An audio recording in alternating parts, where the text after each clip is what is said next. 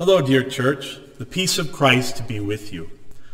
Atonement Lutheran has worked to ensure both the safety of its members following guidelines and access to our worship, prayer, study, and fellowship at home.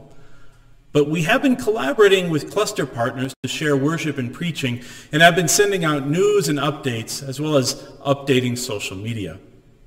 I want to give a special thanks to Emmanuel Lutheran Church and Pastor Molly Sasser-Gaynor for their hospitality and sharing of technology.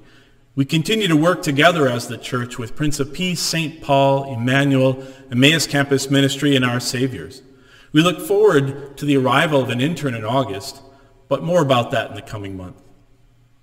While we'd like to meet in person with social distancing and hygiene protocols in place, recent spikes in cases and the presence of community spread sees us continuing our online, on the phone, and at-home life together as the church. The council greets you and misses you and prays for your health and your witness in this time. I want to especially thank Erik Armstrong today for his help in recording. Now a service of the word for home worship for the third Sunday after Pentecost. Let us pray. O God, you direct our lives by your grace, and your words of justice and mercy reshape the world. Mold us into a people who welcome your word and serve one another through Jesus Christ, our Savior and Lord. Amen. Our first reading today is from Jeremiah 28, verses 5 through 9. The prophet Jeremiah spoke to the prophet Hananiah in the presence of the priests and all the people who were standing in the house of the Lord. And the prophet Jeremiah said, Amen. May the Lord do so. May the Lord fulfill the words that you have prophesied, and bring back to this place from Babylon the vessels of the house of the Lord, and of all the exiles. But listen now to this word that I speak in your hearing, and in the hearing of all the people. The prophets who preceded you and me from ancient times prophesied war, famine, and pestilence against many countries and great realms. As for the prophet who prophesies peace, when the word of the prophet comes true, then it will be known that the Lord has truly sent the prophet. Word of God, word of life. Thanks be to God.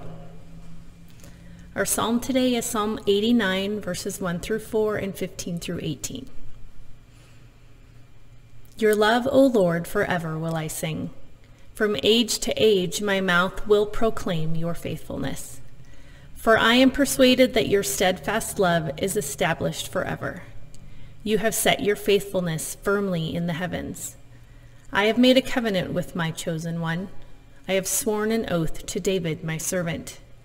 I will establish your line forever and preserve your throne for all generations. Happy are the people who know the festal shout. They walk, O Lord, in the light of your presence. They rejoice daily in your name. They are jubilant in your righteousness. For you are the glory of their strength, and by your favor our might is exalted. Truly our shield belongs to the Lord, our King, to the Holy One of Israel.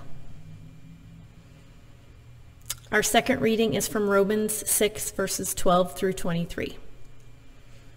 Do not let sin exercise dominion in your mortal bodies, to make you obey their passions.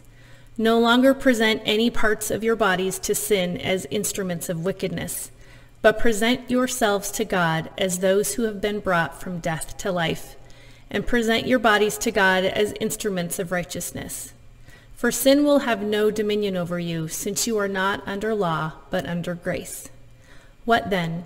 Should we sin because we are not under law, but under grace? By no means. Do you not know that if you present yourselves to anyone as obedient slaves, you are slaves of the one whom you obey, either of sin, which leads to death, or of obedience, which leads to righteousness? But thanks be to God that you, having once been slaves of sin, have become obedient from the heart to the form of teaching to which you were entrusted, and that you, having been set free from sin, have become slaves of righteousness. I am speaking in human terms because of your natural limitations. For just as you once presented the parts of your bodies as slaves to impurity and to greater and greater iniquity, so now present your members as slaves to righteousness for sanctification. When you were slaves of sin, you were free in regard to righteousness. So what advantage did you then get from the things of which you now are ashamed? The end of those things is death.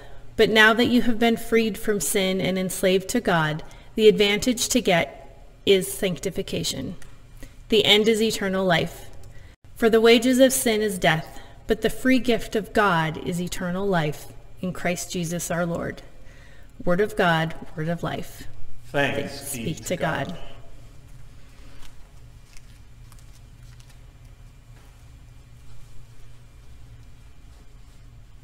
The Gospel according to Matthew, the 10th chapter, beginning with the 40th verse. Glory to you, O Lord. Jesus said, "Whoever welcomes you welcomes me, and whoever welcomes me welcomes the one who sent me.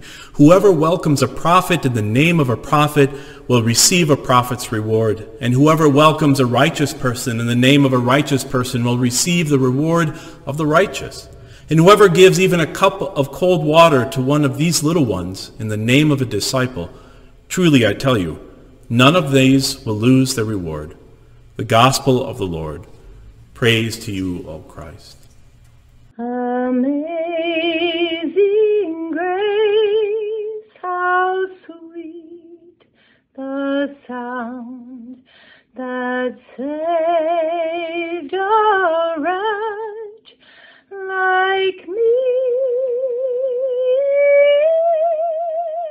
I once was lost, but now am found, was blind, but now I see. War, famine, and pestilence prophesied by the ancient prophets are all around us today. We may wish to listen to people who speak of peace instead. We may long to say amen to their promises, but false comfort is worse than no comfort at all. Instead, in a hard time, we who have been baptized into Christ should offer welcome to people who speak the truth, and we should offer comfort, a cup of cold water, to the least and littlest ones, the ones hurt by these times. The true speakers are the very emissaries of God, and the little ones, the vulnerable and unjustly treated ones, are the very presence of Jesus Christ to us. The truth in Christ saves us, turning our bodies from sin to real righteousness, from death to real life, from despair to hope, from lies to love.